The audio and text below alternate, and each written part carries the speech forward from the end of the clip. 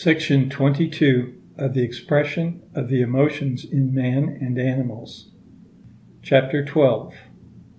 Surprise, Astonishment, Fear, Horror, Part 2. Dr. J. Crichton-Browne has given me so striking an account of intense fear in an insane woman aged 35 that the description, though painful, ought not to be omitted. When a paroxysm seizes her, she screams out, "This is hell! There is a black woman! I can't get out!" and other such exclamations. When thus screaming, her movements are those of alternate tension and tremor. For one instant she clenches her hands, holds her arms out before her in a stiff, semi-flexed position, then suddenly bends her body forwards, sways rapidly to and fro, draws her fingers through her hair, clutches at her neck, and tries to tear off her clothes. The sternocleidomastoid muscles, which serve to bend the head on the chest, stand out prominently, as if swollen, and the skin in front of them is much wrinkled. Her hair, which is cut short at the back of her head, and is smooth when she is calm, now stands on end, that in front being disheveled by the movements of her hands. The countenance expresses great mental agony. The skin is flushed over the face and neck, down to the clavicles, and the veins of the forehead and neck stand out like thick cords. The lower lip drops and is somewhat everted. The mouth is kept half open, with the lower jaw projecting. The cheeks are hollow and deeply furrowed in curved lines, running from the wings of the nostrils to the corners of the mouth. The nostrils themselves are raised and extended. The eyes are widely opened, and beneath them the skin appears swollen. The pupils are large. The forehead is wrinkled transversely in many folds, and at the inner extremities of the eyebrows it is strongly furrowed in diverging lines, produced by the powerful and persistent contraction of the corrugators. Mr. Bell has also described an agony of terror and of despair, which he witnessed in a murderer whilst carried to the place of execution in Turin. On each side of the car the officiating priests were seated, and in the center sat the criminal himself. It was impossible to witness the condition of this unhappy wretch without terror, and yet, as if impelled by some strange infatuation, it was equally impossible not to gaze upon an object so wild, so full of horror. He seemed about 35 years of age, of large and muscular form, his countenance marked by strong and savage features, half naked, pale as death, agonized with terror, every limb strained in anguish, his hands clenched convulsively, the sweat breaking out on his bent and contracted brow. He kissed incessantly the figure of our Savior, painted on the flag which was suspended before him, but with an agony of wildness and despair, of which nothing ever exhibited on the stage can give the slightest conception. I will add only one other case, illustrative of a man utterly prostrated by terror. An atrocious murderer of 2 persons was brought into a hospital under the mistaken impression that he had poisoned himself, and Dr. W. Ogle carefully watched him the next morning, while he was being handcuffed and taken away by the police. His pallor was extreme, and his prostration so great that he was hardly able to dress himself. His skin perspired, and his eyelids and head drooped so much that it was impossible to catch even a glimpse of his eyes. His lower jaw hung down. There was no contraction of any facial muscle, and Dr. Ogle is almost certain that the hair did not stand on end, for he observed it narrowly, as it had been dyed for the sake of concealment. With respect to fear, as exhibited by the various races of man, my informants agree that the signs are the same as with Europeans. They are displayed in an exaggerated degree with the Hindus and natives of Ceylon. Mr. Geach has seen Malays, when terrified, turn pale and shake, and Mr. Bro Smith states that a native Australian, being on one occasion much frightened, showed a complexion as nearly approaching to what we call paleness as can well be conceived in the case of a very black man. Mr. Dyson Lacey has seen extreme fear shown in an Australian, by a nervous twitching of the hands, feet, and lips, and by the perspiration standing on the skin. Many savages do not repress the signs of fear so much as Europeans, and they often tremble greatly. With the Kafir, Gaika says, in his rather quaint English, the shaking of the body is much experienced, and the eyes are widely open. With savages, the sphincter muscles are often relaxed, just as may be observed in much frightened dogs, and as I have seen with monkeys when terrified by being caught. The erection of the hair. Some of the signs of fear deserve a little further consideration. Poets continually speak of the hair standing on end. Brutus says to the ghost of Caesar, "That makes my blood cold, and my hair to stare." And Cardinal Beaufort, after the murder of Gloucester, exclaims, "Comb down his hair. Look, look, it stands upright." As I did not feel sure whether writers of fiction might not have applied to man what they had often observed in animals, I begged for information from Dr. Crichton-Browne with respect to the insane. He states in answer that he has repeatedly seen their hair erected under the influence of sudden and extreme terror. For instance, it is occasionally necessary to inject morphia under the skin of an insane woman who dreads the operation extremely, although it causes very little pain, for she believes that poison is being introduced into her system, and that her bones will be softened and her flesh turned to dust. She becomes deadly pale, her limbs are stiffened by a sort of tetanic spasm, and her hair is partially erected on the front of the head. Dr. Browne further remarks that the bristling of the hair, which is so common in the insane, is not always associated with terror. It is perhaps most frequently seen in chronic maniacs who rave incoherently and have destructive impulses, but it is during their paroxysms of violence that the bristling is most observable. The fact of the hair becoming erect under the influence both of rage and fear agrees perfectly with what we have seen in the lower animals. Dr. Browne adduces several cases in evidence. Thus, with a man now in the asylum, before the recurrence of each maniacal paroxysm, the hair rises up from his forehead like the mane of a Shetland pony. He has sent me photographs of 2 women taken in the intervals between their paroxysms, and he adds with respect to one of these women that the state of her hair is a sure and convenient criterion of her mental condition. I have had one of these photographs copied, and the engraving gives, if viewed from a little distance, a faithful representation of the original, with the exception that the hair appears rather too coarse and too much curled. The extraordinary condition of the hair in the insane is due not only to its erection, but to its dryness and harshness, consequent on the subcutaneous glands failing to act. Dr. Bucknell has said that a lunatic is a lunatic to his fingers' ends. He might have added, and often to the extremity of each particular hair. Dr. Browne mentions as an empirical confirmation of the relation which exists in the insane between the state of their hair and minds, that the wife of a medical man who has charge of a lady suffering from acute melancholia, with a strong fear of death for herself, her husband, and children, reported verbally to him the day before receiving my letter as follows: "I think Mrs. will soon improve, for her hair is getting smooth, and I always notice that our patients get better whenever their hair ceases to be rough and unmanageable." Dr. Browne attributes the persistently rough condition of the hair in many insane patients in part to their minds being always somewhat disturbed, and in part to the effects of habit, that is, to the hair being frequently and strongly erected during their many recurrent paroxysms.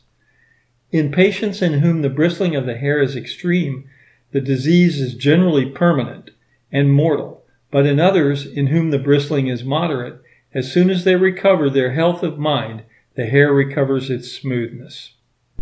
In a previous chapter, we have seen that with animals the hairs are erected by the contraction of minute, unstriped, and involuntary muscles, which run to each separate follicle.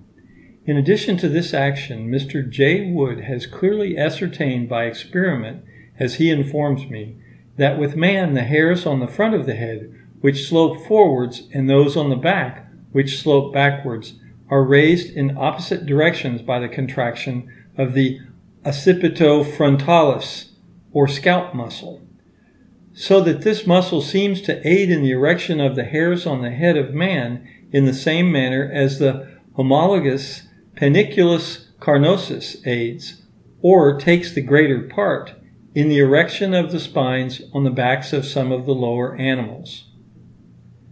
Contraction of the platysma myoides muscle. This muscle is spread over the sides of the neck, extending downwards to a little beneath the collarbones and upwards to the lower part of the cheeks. A portion called the risorius is represented in the woodcut. The contraction of this muscle draws the corners of the mouth and the lower parts of the cheeks downwards and backwards. It produces at the same time divergent, longitudinal, prominent ridges on the sides of the neck in the young, and in old, thin persons, fine transverse wrinkles. This muscle is sometimes said not to be under the control of the will, but almost every one, if told to draw the corners of his mouth backwards and downwards with great force, brings it into action. I have, however, heard of a man who can voluntarily act on it only on one side of his neck. Sir C. Bell and others have stated that this muscle is strongly contracted under the influence of fear, and Duchenne insists so strongly on its importance in the expression of this emotion that he calls it the muscle of fright. He admits, however, that its contraction is quite inexpressive unless associated with widely open eyes and mouth. He has given a photograph, copied and reduced in the accompanying woodcut, of the same old man as on former occasions, with his eyebrows strongly raised, his mouth opened, and the platysma contracted, all by means of galvanism. The original photograph was shown to 24 persons, and they were separately asked, without any explanation being given, what expression was intended. 20 instantly answered intense fright, or horror. 3 said pain, and 1 extreme discomfort. Dr. Duchenne has given another photograph of the same old man with the platysma contracted, the eyes and mouth opened, and the eyebrows rendered oblique by means of galvanism. The expression thus induced is very striking, the obliquity of the eyebrows adding the appearance of great mental distress. The original was shown to 15 persons. 12 answered terror or horror, and 3 agony or great suffering. From these cases and from an examination of the other photographs given by Dr. Duchenne, together with his remarks thereon, I think there can be little doubt that the contraction of the platysma does add greatly to the expression of fear. Nevertheless, this muscle ought hardly to be called that of fright, for its contraction is certainly not a necessary concomitant of this state of mind. A man may exhibit extreme terror in the plainest manner by death-like pallor, by drops of perspiration on his skin, and by utter prostration, with all the muscles of his body, including the platysma, completely relaxed. Although Dr. Browne has often seen this muscle quivering and contracting in the insane, he has not been able to connect its action with any emotional condition in them. Though he carefully attended to patients suffering from great fear, Mr. Nicole, on the other hand, has observed 3 cases in which this muscle appeared to be more or less permanently contracted under the influence of melancholia associated with much dread, but in one of these cases various other muscles about the neck and head were subject to spasmodic contractions. Dr. W. Ogle observed for me in one of the London hospitals about 20 patients, just before they were put under the influence of chloroform for operations. They exhibited some trepidation, but no great terror. In only 4 of the cases was the platysma visibly contracted, and it did not begin to contract until the patients began to cry. The muscles seemed to contract at the moment of each deep-drawn inspiration, so that it is very doubtful whether the contraction depended at all on the emotion of fear. In a 5th case, the patient who was not chloroformed was much terrified, and his platysma was more forcibly and persistently contracted than in the other cases. But even here there is room for doubt, for the muscle, which appeared to be unusually developed, was seen by Dr. Ogle to contract as the man moved his head from the pillow after the operation was over. As I felt much perplexed why, in any case, a superficial muscle on the neck should be especially affected by fear, I applied to my many obliging correspondents for information about the contraction of this muscle under other circumstances. It would be superfluous to give all the answers which I have received. They show that this muscle acts often in a variable manner and degree under many different conditions. It is violently contracted in hydrophobia and in a somewhat less degree in lockjaw, sometimes in a marked manner during the insensibility from chloroform. Dr. W. Ogle observed 2 male patients suffering from such difficulty in breathing that the trachea had to be opened, and in both the platysma was strongly contracted. One of these men overheard the conversation of the surgeons surrounding him, and when he was able to speak, declared that he had not been frightened. In some other cases of extreme difficulty of respiration, though not requiring tracheotomy, observed by Doctors Ogle and Langstaff, the platysma was not contracted. Mr. J. Wood, who has studied with such care the muscles of the human body, as shown by his various publications, has often seen the platysma contracting in vomiting, nausea, and disgust, also in children and adults under the influence of rage, for instance, in Irish women quarreling and brawling together with angry gesticulations.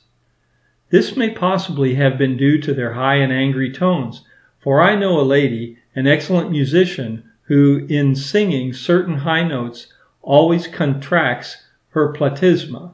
So does a young man, as I have observed, in sounding certain notes on the flute. Mr. J. Wood informs me that he has found the platysma best developed in persons with thick necks and broad shoulders, and that in families inheriting these peculiarities, its development is usually associated with much voluntary power over the homologous occipito-frontalis muscle, by which the scalp can be moved. None of the foregoing cases appear to throw any light on the contraction of the platysma from fear, but it is different, I think, with the following cases. The gentleman before referred to, who can voluntarily act on this muscle only on one side of his neck, is positive that it contracts on both sides whenever he is startled. Evidence has already been given showing that this muscle sometimes contracts, perhaps for the sake of opening the mouth widely, when the breathing is rendered difficult by disease, and during the deep inspirations of crying fits before an operation. Now, whenever a person starts at any sudden sight or sound, he instantaneously draws a deep breath, and thus the contraction of the platysma may possibly have become associated with the sense of fear. But there is, I believe, a more efficient relation. The first sensation of fear, or the imagination of something dreadful, commonly excites a shudder. I have caught myself giving a little involuntary shudder at a painful thought, and I distinctly perceived that my platysma contracted. So it does if I simulate a shudder. I have asked others to act in this manner, and in some the muscle contracted, but not in others. One of my sons, whilst getting out of bed, shuddered from the cold, and as he happened to have his hand on his neck, he plainly felt that this muscle strongly contracted. He then voluntarily shuddered, as he had done on former occasions, but the platysma was not then affected. Mr. J. Wood has also several times observed this muscle contracting in patients when stripped for examination and who were not frightened but shivered slightly from the cold. Unfortunately, I have not been able to ascertain whether, when the whole body shakes, as in the cold stage of an ague fit, the platysma contracts. But as it certainly often contracts during a shudder, and as a shudder or shiver often accompanies the first sensation of fear, we have, I think, a clue to its action in this latter case. Its contraction, however, is not an invariable concomitant of fear, for it probably never acts under the influence of extreme prostrating terror. Dilation of the pupils. Gratiolet repeatedly insists that the pupils are enormously dilated whenever terror is felt. I have no reason to doubt the accuracy of this statement, but have failed to obtain confirmatory evidence excepting in the one instance before given of an insane woman suffering from great fear. When writers of fiction speak of the eyes being widely dilated, I presume that they refer to the eyelids. Monroe's statement that with parrots the iris is affected by the passions, independently of the amount of light, seems to bear on this question. But Professor Donders informs me that he has often seen movements in the pupils of these birds which he thinks may be related to their power of accommodation to distance, in nearly the same manner as our own pupils contract when our eyes converge for near vision. Gratiolet remarks that the dilated pupils appear as if they were gazing into profound darkness. No doubt the fears of man have often been excited in the dark, but hardly so often or so exclusively as to account for a fixed and associated habit having thus arisen. It seems more probable, assuming that Gratiolet's statement is correct, that the brain is directly affected by the powerful emotion of fear and reacts on the pupils. But Professor Donders informs me that this is an extremely complicated subject. I may add, as possibly throwing light on the subject, that Dr. Fife of Netley Hospital has observed in 2 patients that the pupils were distinctly dilated during the cold stage of an ague fit. Professor Donders has also seen dilation of the pupils in incipient faintness. Horror. The state of mind expressed by this term implies terror, and is in some cases almost synonymous with it.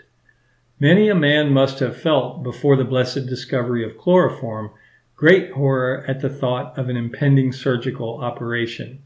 He who dreads as well as hates a man will feel, as Milton uses the word, a horror of him.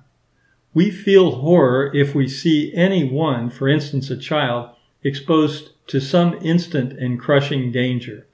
Almost everyone would experience the same feeling in the highest degree in witnessing a man being tortured or going to be tortured. In these cases there is no danger to ourselves, but from the power of the imagination and of sympathy we put ourselves in the position of the sufferer and feel something akin to fear. Sir C. Bell remarks that horror is full of energy. The body is in the utmost tension, not unnerved by fear. It is therefore probable that horror would generally be accompanied by the strong contraction of the brows. But as fear is one of the elements, the eyes and mouth would be opened and the eyebrows would be raised, as far as the antagonistic action of the corrugators permitted this movement. Duchenne has given a photograph of the same old man as before, with his eyes somewhat staring, the eyebrows partially raised and at the same time strongly contracted, the mouth opened, and the platysma in action, all affected by the means of galvanism. He considers that the expression thus produced shows extreme terror with horrible pain or torture. A tortured man, as long as his sufferings allow him to feel any dread for the future, would probably exhibit horror in an extreme degree. I have shown the original of this photograph to 23 persons of both sexes and various ages. and 13 immediately answered horror, great pain, torture, or agony. 3 answered extreme fright, so that 16 answered nearly in accordance with Duchenne's belief. 6, however, said anger, guided no doubt by the strongly contracted brows, and overlooking the peculiarly opened mouth. 1 said disgust. On the whole, the evidence indicates that we have here a fairly good representation of horror and agony. The photograph before referred to likewise exhibits horror, but in this, the oblique eyebrows indicate great mental distress in place of energy. Horror is generally accompanied by various gestures which differ in different individuals. Judging from pictures, the whole body is often turned away or shrinks, or the arms are violently protruded as if to push away some dreadful object. The most frequent gesture, as far as can be inferred from the action of persons who endeavor to express a vividly imagined scene of horror, is the raising of both shoulders, with the bent arms pressed closely against the sides or chest. These movements are nearly the same with those commonly made when we feel very cold, and they are generally accompanied by a shudder, as well as a deep expiration or inspiration, according as the chest happens at the time to be expanded or contracted. The sounds thus made are expressed by words like or ugh.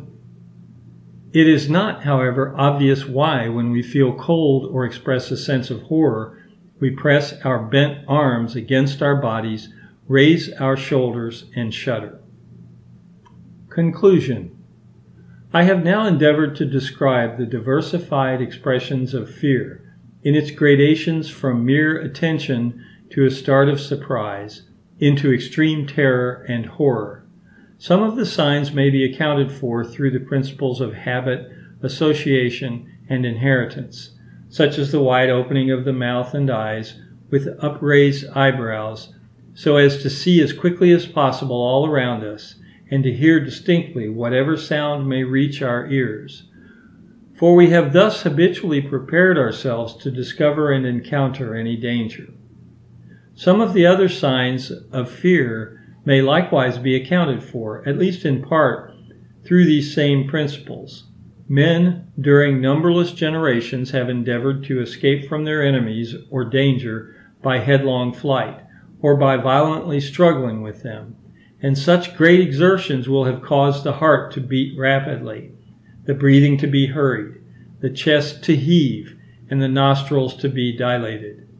As these exertions have often been prolonged to the last extremity, the final result will have been utter prostration, pallor, perspiration, trembling of all the muscles, or their complete relaxation. And now, whenever the emotion of fear is strongly felt, though it may not lead to any exertion, the same results tend to reappear through the force of inheritance and association. Nevertheless, it is probable that many or most of the above symptoms of terror, such as the beating of the heart, the trembling of the muscles, cold perspiration, etc., are in large part directly due to the disturbed or interrupted transmission of nerve force from the cerebrospinal system to various parts of the body, owing to the mind being so powerfully affected. We may confidently look to this cause, independently of habit and association, in such cases as the modified secretions of the intestinal canal and the failure of certain glands to act. With respect to the involuntary bristling of the hair, we have good reason to believe that in the case of animals this action, however it may have originated, serves, together with certain voluntary movements, to make them appear terrible to their enemies. And as the same involuntary and voluntary actions are performed by animals nearly related to man, we are led to believe that man has retained through inheritance a relic of them, now become useless. It is certainly a remarkable fact that the minute unstriped muscles, by which the hairs thinly scattered over a man's almost naked body are erected, should have been preserved to the present day. and that they should still contract under the same emotions, namely terror and rage, which cause the hairs to stand on end in the lower members of the order to which man belongs. End of section 22. Section 23 of the Expressions of the Emotions in Man and Animals. Chapter 13. Self-attention, shame, shyness, modesty, blushing. Nature of a blush. Inheritance. The parts of the body most affected. Blushing in the various races of man. Accompanying gestures. Confusion of mind. Causes of blushing. Self-attention. The fundamental element. Shyness. Shame from broken moral laws and conventional rules. Modesty. Theory of blushing. Recapitulation. Blushing is the most peculiar and the most human of all expressions. Monkeys redden from passion. But it would require an overwhelming amount of evidence to make us believe that any animal could blush. The reddening of the face from a blush is due to the relaxation of the muscular coats of the small arteries, by which the capillaries become filled with blood. And this depends on the proper vasomotor center being affected. No doubt if there be at the same time much mental agitation, the general circulation will be affected. But it is not due to the action of the heart that the network of minute vessels covering the face becomes under a sense of shame gorged with blood. We can cause laughing by tickling the skin, weeping or frowning by a blow, trembling from the fear of pain, and so forth. But we cannot cause a blush, as Dr. Burgess remarks, by any physical means. That is, by any action on the body. It is the mind which must be affected. Blushing is not only involuntary, but the wish to restrain it by leading to self-attention actually increases the tendency. The young blush much more freely than the old, but not during infancy, which is remarkable as we know that infants at a very early age redden from passion. I have received authentic accounts of 2 little girls blushing at the ages of between 2 and 3 years, and of another sensitive child, a year older, blushing when reproved for a fault. Many children at a somewhat more advanced age blush in a strongly marked manner. It appears that the mental powers of infants are not as yet sufficiently developed to allow of their blushing. Hence also it is that idiots rarely blush. Dr. Crichton-Browne observed for me those under his care, but never saw a genuine blush, though he has seen their faces flash, apparently from joy, when food was placed before them, and from anger. Nevertheless some, if not utterly degraded, are capable of blushing. A microcephalous idiot, for instance, 13 years old, whose eyes brightened a little when he was pleased or amused, has been described by Dr. Ben as blushing and turning to one side when undressed for medical examination. Women blush much more than men. It is rare to see an old man, but not nearly so rare to see an old woman blushing. The blind do not escape. Laura Bridgman, born in this condition, as well as completely deaf, blushes. The Reverend R. H. Blair, principal of the Worcester College, informs me that 3 children born blind out of 7 or 8 then in the asylum are great blushers. The blind are not at first conscious that they are observed, and it is the most important part of their education, as Mr. Blair informs me, to impress this knowledge on their minds, and the impression thus gained would greatly strengthen the tendency to blush by increasing the habit of self-attention. The tendency to blush is inherited. Dr. Burgess gives the case of a family consisting of a father, mother, and 10 children, all of whom, without exception, were prone to blush to a most painful degree. The children were grown up, and some of them were sent to travel in order to wear away this diseased sensibility. But nothing was of the slightest avail. Even peculiarities in blushing seemed to be inherited. Sir James Paget, whilst examining the spine of a girl, was struck at her singular manner of blushing. A big splash of red appeared first on one cheek, and then other splashes variously scattered over the face and neck. He subsequently asked the mother whether her daughter always blushed in this peculiar manner, and was answered, "Yes, she takes after me." Sir J. Paget then perceived that by asking this question he had caused the mother to blush, and she exhibited the same peculiarity as her daughter. In most cases the face, ears, and neck are the sole parts which redden. But many persons, whilst blushing intensely, feel that their whole bodies grow hot and tingle, and this shows that the entire surface must be in some manner affected. Blushes are said sometimes to commence on the forehead, but more commonly on the cheeks, afterwards spreading to the ears and neck. In 2 albinos examined by Dr. Burgess, the blushes commenced by a small circumscribed spot on the cheeks, over the parotidian plexus of nerves, and then increased into a circle. Between this blushing circle and the blush on the neck there was an evident line of demarcation, although both arose simultaneously. The retina, which is naturally red in the albino, invariably increased at the same time in redness. Everyone must have noticed how easily after one blush, fresh blushes chase each other over the face. Blushing is preceded by a peculiar sensation in the skin. According to Dr. Burgess, the reddening of the skin is generally succeeded by a slight pallor, which shows that the capillary vessels contract after dilating. In some rare cases, paleness instead of redness is caused under conditions which would naturally induce a blush. For instance, a young lady told me that in a large and crowded party she caught her hair so firmly on the button of a passing servant that it took some time before she could be extricated.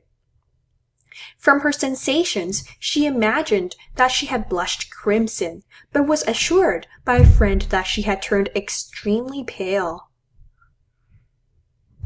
I was desirous to learn how far down the body blushes extend, and Sir J. Paget, who necessarily has frequent opportunities for observation, has kindly attended to this point for me during 2 or 3 years. He finds that, with women who blush intensely on the face, ears, and nape of neck, the blush does not commonly extend any lower down the body.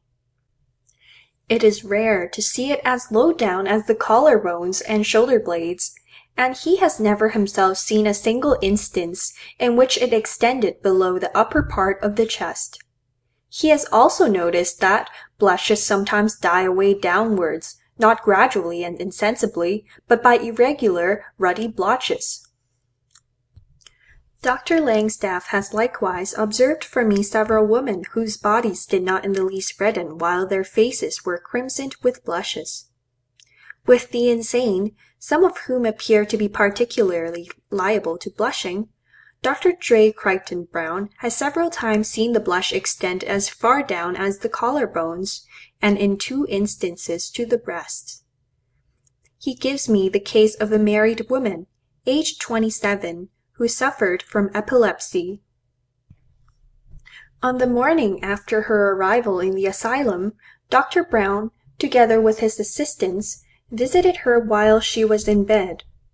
The moment that he approached, she blushed deeply over her cheeks and temples, and the blush spread quickly to her ears.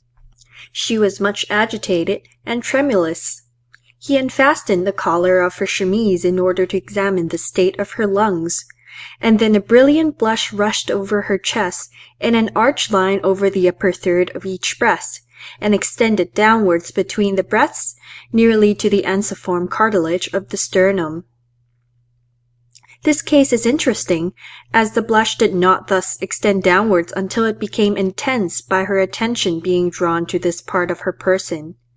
As the examination proceeded, she became composed, and the blush disappeared. But on several subsequent occasions the same phenomena were observed. The foregoing facts show that, as a general rule, with English women, blushing does not extend beneath the neck and upper part of the chest. Nevertheless, Sir J. Paget informs me that he has lately heard of a case on which he can fully rely, in which a little girl, shocked by what she imagined to be an act of indelicacy, blushed all over her abdomen and the upper parts of her legs. Moreau also relates, on the authority of a celebrated painter, that the chest, shoulders, arms, and whole body of a girl who unwillingly consented to serve as a model reddened when she was first divested of her clothes. It is a rather curious question why, in most cases, the face, ears, and neck alone redden, inasmuch as the whole surface of the body often tingles and grows hot. It seems to depend chiefly on the face and adjoining parts of the skin having been habitually exposed to the air, light, and alternations of temperature, by which the small arteries not only have acquired the habit of readily dilating and contracting, but appear to have unusually developed in comparison with other parts of the surface. It is probably owing to this same cause, as M. Moreau and Dr. Burgess have remarked, that the face is so liable to redden under various circumstances, such as fever fit, ordinary heat, violent exertion, anger, a slight blow, etc.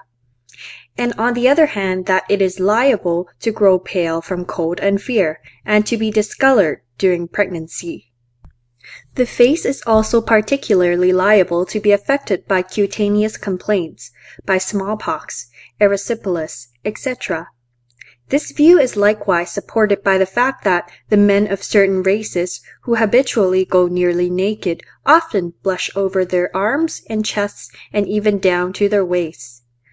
A lady who is a great blusher informs Dr. Crichton-Browne that when she feels ashamed or is agitated, she blushes over her face, neck, wrists, and hands, that is, over all the exposed portions of her skin.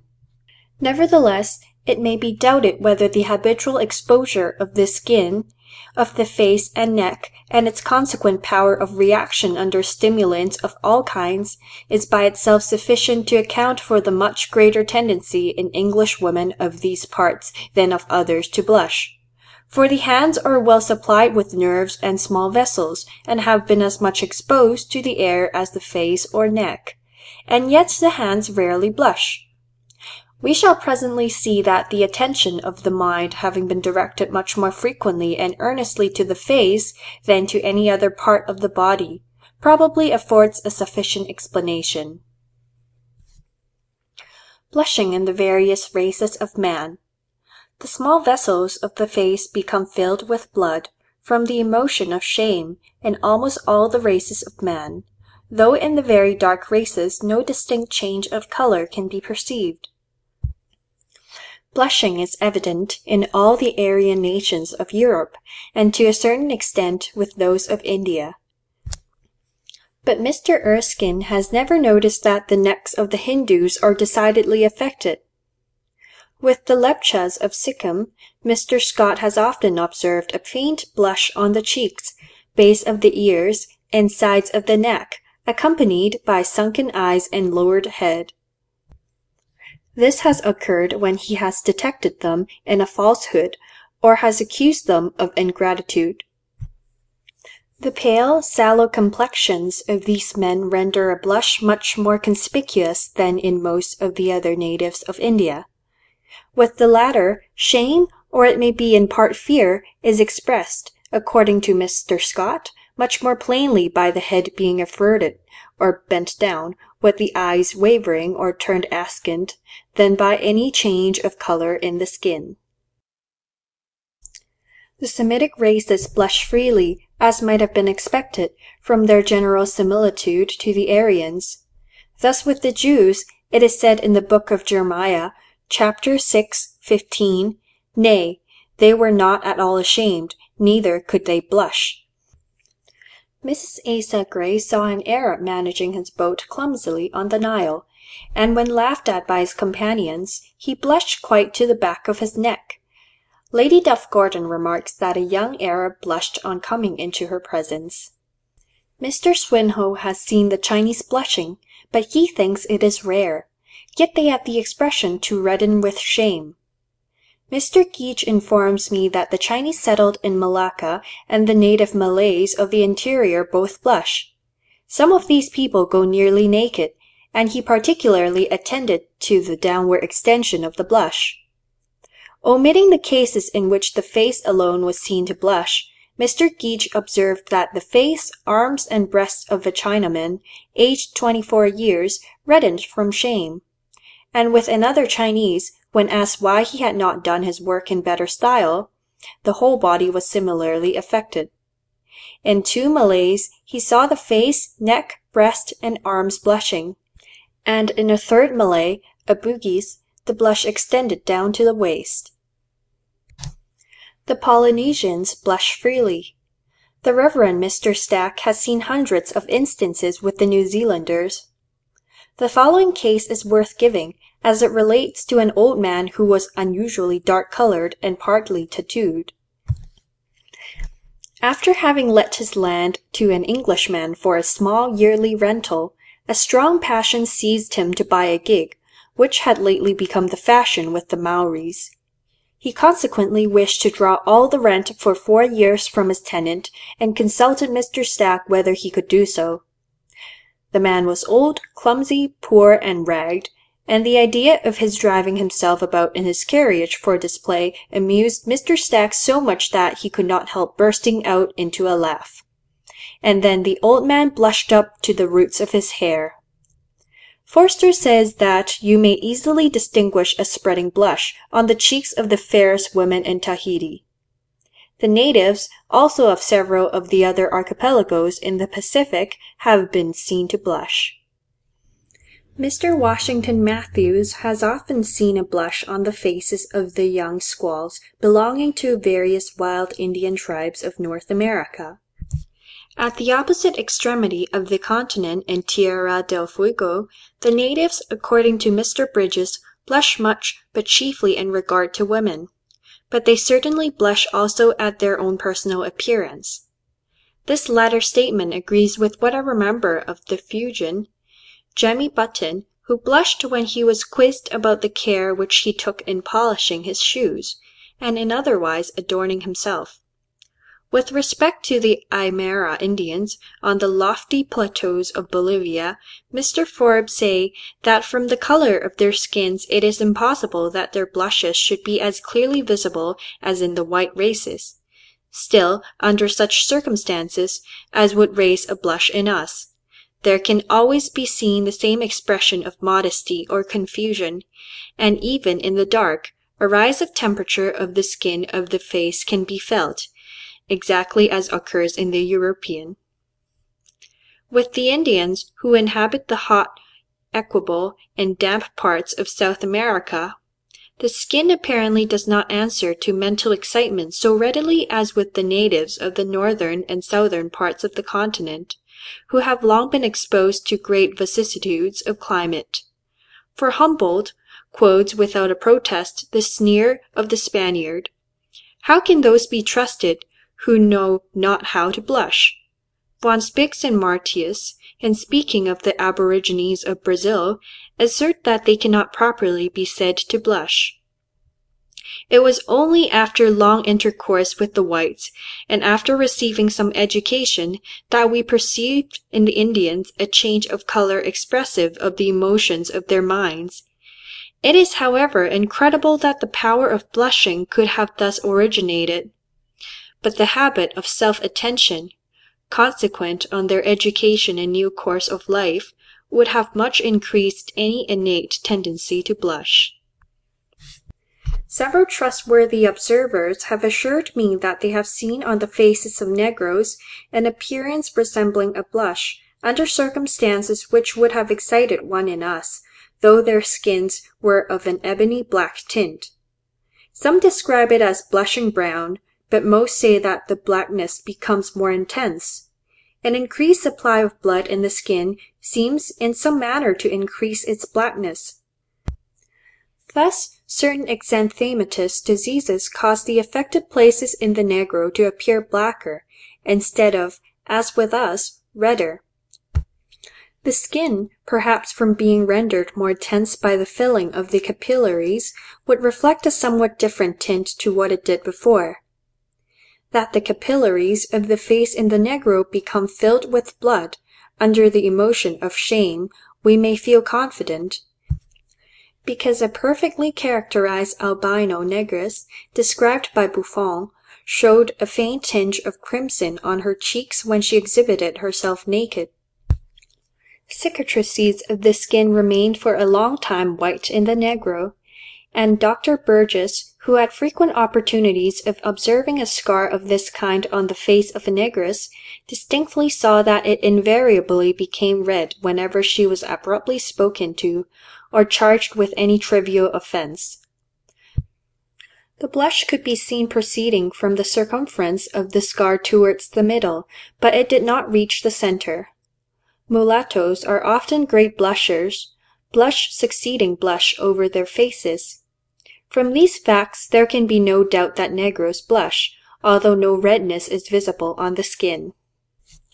I am assured by Gaika and by Mrs. Barber that the Kaffirs of South Africa never blush, but this may only mean that no change of color is distinguishable.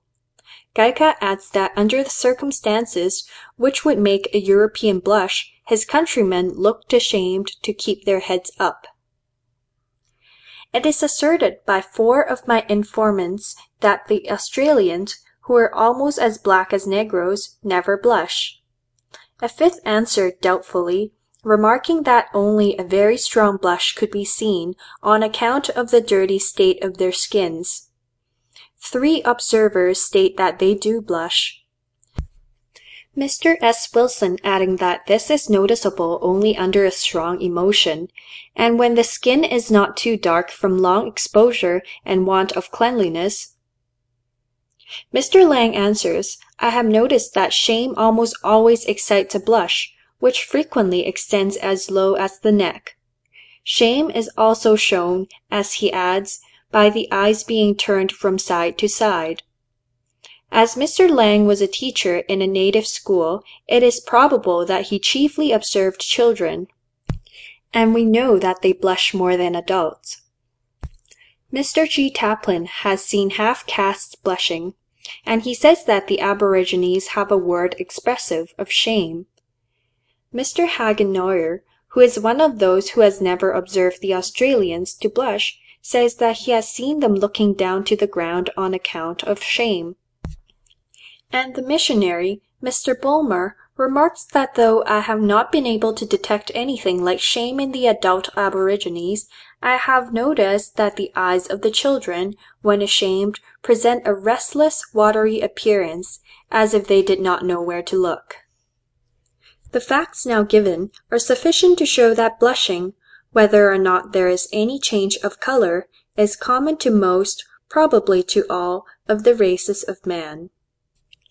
Movements and gestures which accompany blushing. Under a keen sense of shame there is a strong desire for concealment. We turn away the whole body, more especially the face, which we endeavor in some manner to hide. An ashamed person can hardly endure to meet the gaze of those present, so that he almost invariably casts down his eye or look askant. As there generally exists at the same time a strong wish to avoid the appearance of shame, a vain attempt is made to look direct at the person who causes this feeling, and the antagonism between these opposite tendencies lead to various restless movements in the eyes. I have noticed 2 ladies who, whilst blushing, to which they are very liable, have thus acquired, as it appears, the oddest trick of incessantly blinking their eyelids with extraordinary rapidity. An intense blush is sometimes accompanied by a slight effusion of tears, and this, I presume, is due to the lacrimal glands partaking of the increased supply of blood, which we know rushes into the capillaries of the adjoining parts, including the retina. Many writers, ancient and modern, have noticed the foregoing movements, and it has already been shown that the aborigines in various parts of the world often exhibit their shame by looking downwards, or asking, or by restless movements of their eyes. Ezra cries out, Chapter 9, 6, O my God, I am ashamed, and blush to lift up my head to thee, my God. In Isaiah, Chapter 1, 6, we meet with the words, I hid not my face from shame. Seneca remarks, Epistle 11, 5, that the Roman players hang down their heads, fix their eyes on the ground, and keep them lowered, but are unable to blush in acting shame. According to Macrobius, who lived in the 5th century, Saturnalia, B. 7, C. 11, natural philosophers assert that nature, being moved by shame, spreads the blood before herself as a veil, as we see any one blushing often put his hands before his face. Shakespeare makes Marcus, Titus Andronicus, Act 2, Scene 5, say to his niece, Ah, now thou turns away thy face for shame. A lady informs me that she found in the Lock Hospital a girl whom she had formerly known and who had become a wretched castaway, and the poor creature, when approached, hid her face under the bedclothes, and could not be persuaded to uncover it. We often see little children, when shy or ashamed, turn away, and still standing up, bury their faces in their mother's gown, or they throw themselves face downwards on her lap. End of section 23. Section 24 of the Expression of the Emotions in Man and Animals, Chapter 13, Self-Attention, Shame, Shyness, Modesty, Blushing, continued, Part 2. Confusion of mind. Most persons, whilst blushing intensely, have their mental powers confused. This is recognized in such common expressions as, she was covered with confusion. Persons in this condition lose their presence of mind and utter singularly inappropriate remarks. They are often much distressed, stammer, and make awkward movements or strange grimaces. In certain cases, involuntarily twitchings of some of the facial muscles may be observed. I have been informed by a young lady, who blushes excessively, that at such times she does not even know what she is saying. When it was suggested to her that this might be due to her distress from the consciousness that her blushing was noticed, she answered that this could not be the case, as she had sometimes felt quite as stupid when blushing at a thought in her own room. I will give an instance of the extreme disturbance of mind to which some sensitive men are liable. A gentleman, on whom I can rely, assured me that he had been an eyewitness of the following scene. A small dinner party was given in honor of an extremely shy man who, when he rose to return thanks, rehearsed the speech, which he had evidently learned by heart, in absolute silence, and did not utter a single word. But he acted as if he were speaking with much emphasis. His friends, perceiving how the case stood, loudly applauded the imaginary burst of eloquence whenever his gestures indicated a pause, and the man never discovered that he had remained the whole time completely silent. On the contrary, he afterwards remarked to my friend, with much satisfaction, that he thought he had succeeded uncommonly well.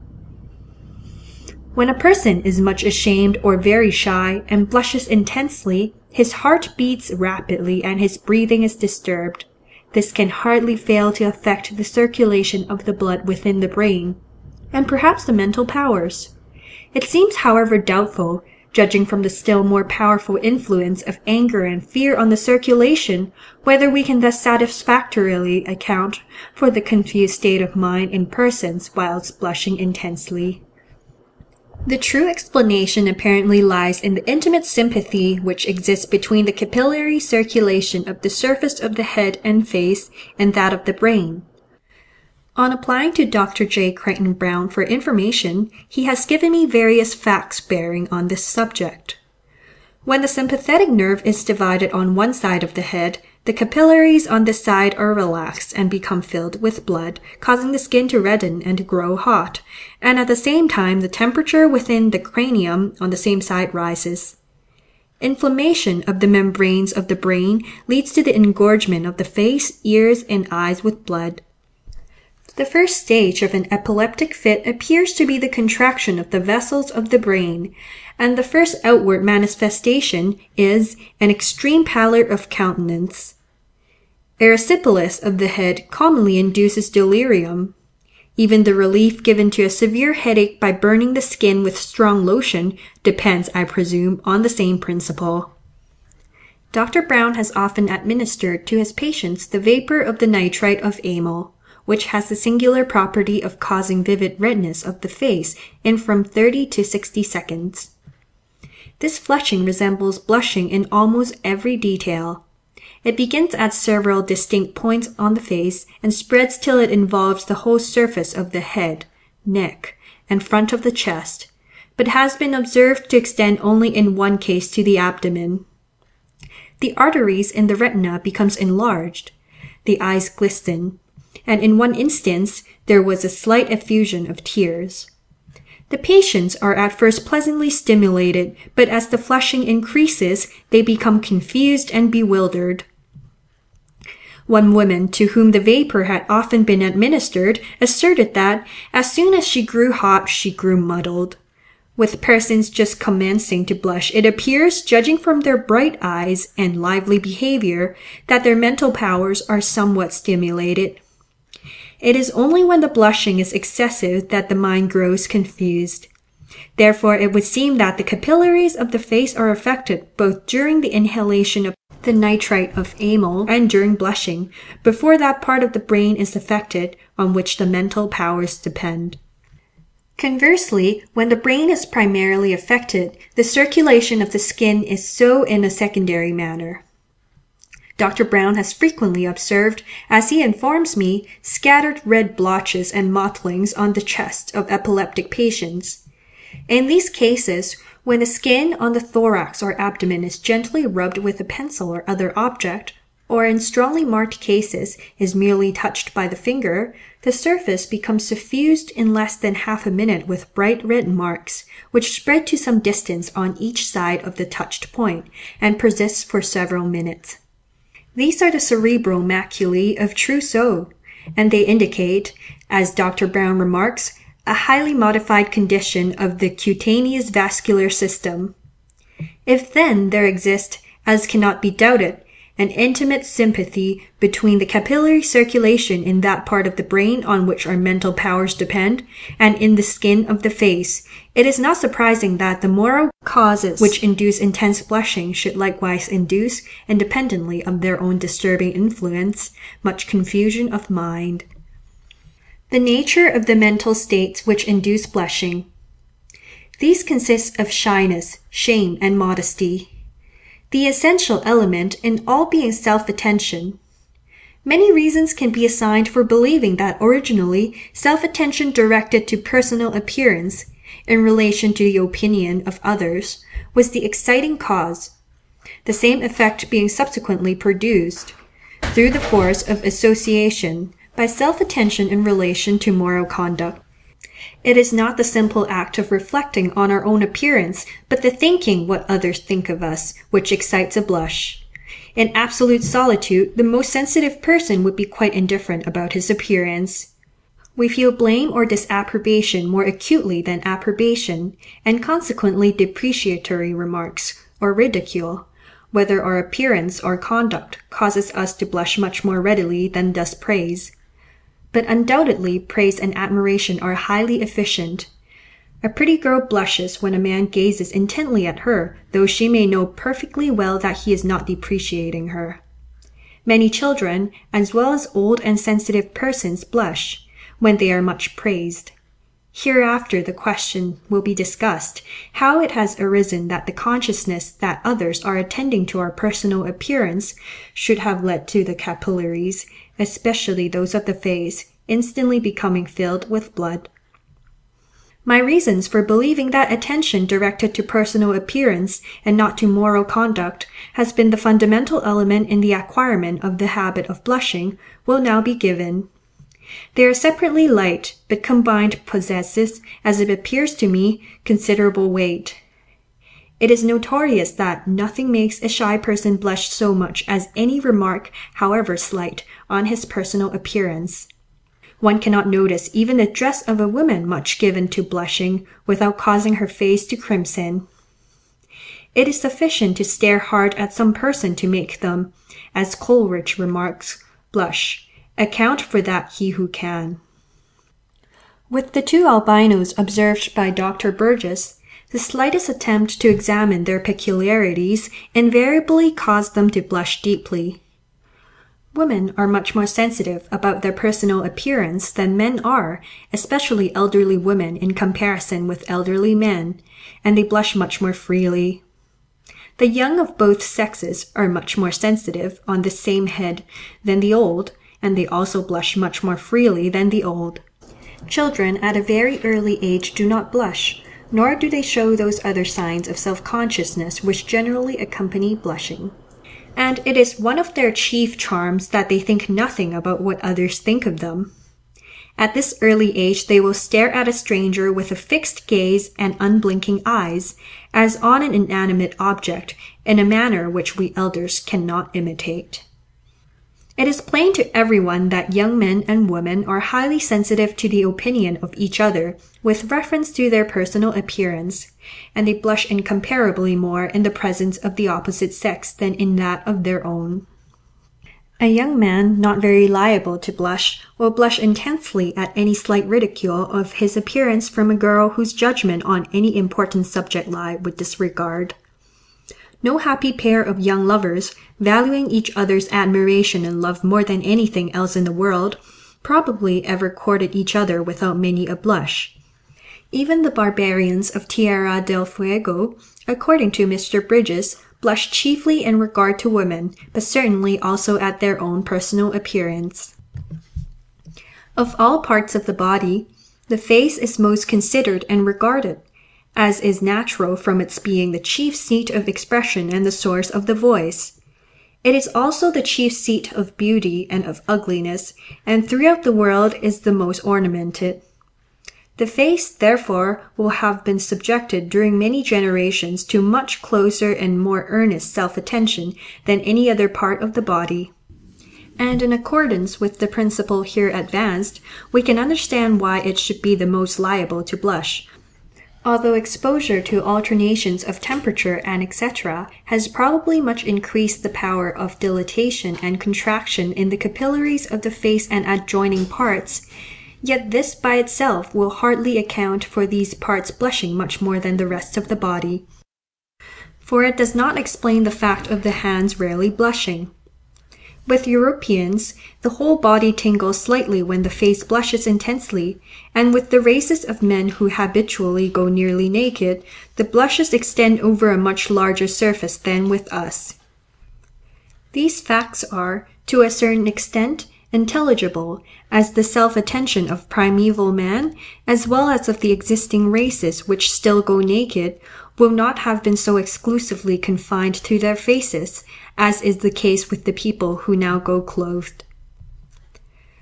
We have seen that in all parts of the world, persons who feel shame for some moral delinquency are apt to avert, bend down, or hide their faces, independently of any thought about their personal appearance.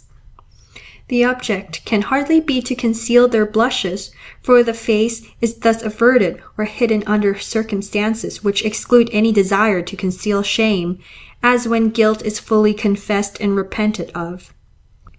It is, however, probable that primeval man, before he had acquired much moral sensitiveness, would have been highly sensitive about his personal appearance, at least in reference to the other sex, and he would consequently have felt distress at any depreciatory remarks about his appearance. And this is one form of shame. And as the face is the part of the body which is most regarded, it is intelligible that any one ashamed of his personal appearance would desire to conceal this part of his body. The habit, having been thus acquired, would naturally be carried on when shame from strictly moral causes was felt, and it is not easy otherwise to see why under these circumstances there should be a desire to hide the face more than any other part of the body. The habit, so general with everyone who feels ashamed, of turning away or lowering his eyes or restlessly moving them from side to side, probably follows from each glance directed towards those present, bringing home the conviction that he is intently regarded. And he endeavors, by not looking at those present, and especially not at their eyes, momentarily to escape from this painful conviction. Shyness. This odd state of mind, often called shamefacedness, or false shame, or mauvaise honte, appears to be one of the most efficient of all the causes of blushing. Shyness is, indeed, chiefly recognized by the face reddening, by the eyes being averted or cast down, and by awkward nervous movements of the body. Many a woman blushes from this cause 100, perhaps 1,000 times to once that she blushes from having done anything deserving blame, and of which she is truly ashamed. Shyness seems to depend on sensitiveness to the opinion, whether good or bad, of others, more especially with respect to external appearance. Strangers neither know nor care anything about our conduct or character, but they may, and often do, criticize our appearance. Hence shy persons are particularly apt to be shy and to blush in the presence of strangers. The consciousness of anything peculiar, or even new, in the dress, or any slight blemish on the person, and more especially on the face, points which are likely to attract the attention of strangers, makes the shy intolerably shy. On the other hand, in those cases in which conduct and not personal appearance is concerned, we are much more apt to be shy in the presence of acquaintances, whose judgment we in some degree value, than in that of strangers. A physician told me that a young man, a wealthy duke, with whom he had traveled as medical attendant, blushed like a girl when he paid him his fee. Yet this young man probably would not have blushed and been shy had he been paying a bill to a tradesman. Some persons, however, are so sensitive that the mere act of speaking to almost anyone is sufficient to rouse their self-consciousness, and a slight blush is the result.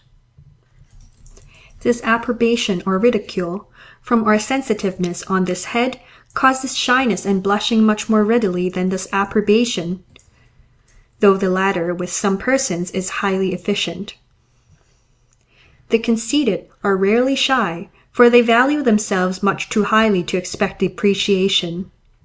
Why a proud man is often shy, as appears to be the case, is not so obvious, unless it be that, with all his self-reliance, he really thinks much about the opinion of others, although in a disdainful spirit.